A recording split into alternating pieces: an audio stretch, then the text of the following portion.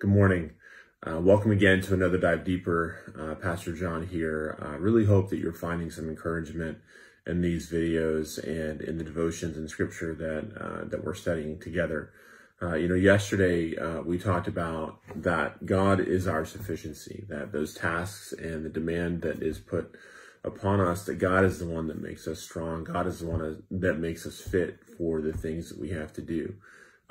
But even in knowing that God is our sufficiency, even in knowing that God is the one that makes us fit to do the work, that work has to be instigated somehow.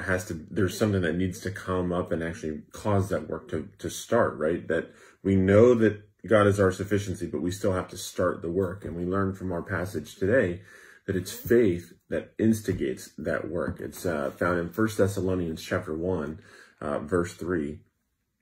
And it says this: "We remember before our God and Father that your work produced by faith, your labor prompted by love, and your endurance inspired by hope in our Lord Jesus Christ." So I really like this passage because it breaks some very simple thoughts down for us. It says that our work is produced by faith.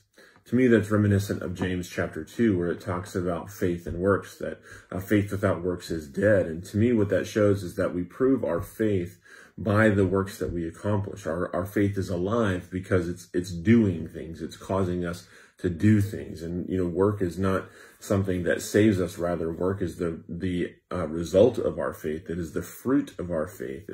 It's what, confirms that our belief is alive because we are doing things that align with the will of God. We're doing the things that God has called us to do. We are working in that new covenant work that God has made us sufficient and strong and fit to do, like we talked about yesterday. And he said after that, he says that work is produced by faith, but then it's a labor of love. Now, notice that work is different from labor. To me, I interpret that to mean that our work is the broader task. It's the bigger thing that's ahead of us, but the labor is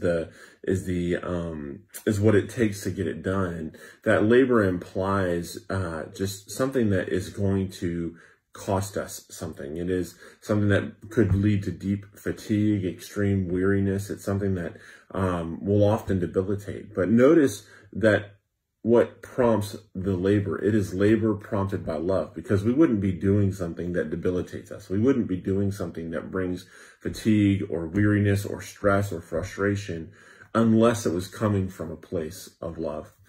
And then he says finally that it's endurance that is inspired by hope in Christ.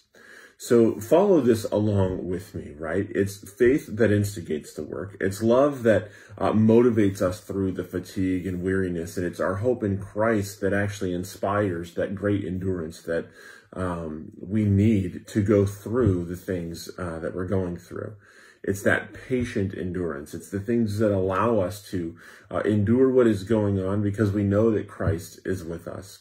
It reminds me of another verse in chapter 5 of Romans, and it says this: "Not only so, but we also glory in our sufferings because we know that suffering produces perseverance, perseverance, character, and character, hope. And our hope does not put us to shame because God's love has been poured into our hearts through the Holy Spirit who has been given to us." Oddly enough, Paul often talks about how we need to glory in our sufferings, that we celebrate when we suffer because that suffering produces the character, endurance, and hope that God wants to see in us. And one of the things that we need to know is that hope doesn't put us to shame. Rather, because it is generated from the Holy Spirit, it allows us to accomplish the things that he has put ahead of us. It inspires that further endurance, allows us to continue on in the labor of love and that work that has been prompted by faith. You can also see an interesting comparison of those things in 1 Corinthians 13, faith, hope, and love. These three things, they often come together. And I just want to encourage you today that as you're doing the things that God has called you to do, as faith has inspired your work, let love continue to prompt what you do. Let that labor to be driven by the love that you have for God and the love that you have for your neighbor, for your families, for your friends. And then let endurance be inspired by the hope that you have in Christ. God bless as you dive deeper into his word every day.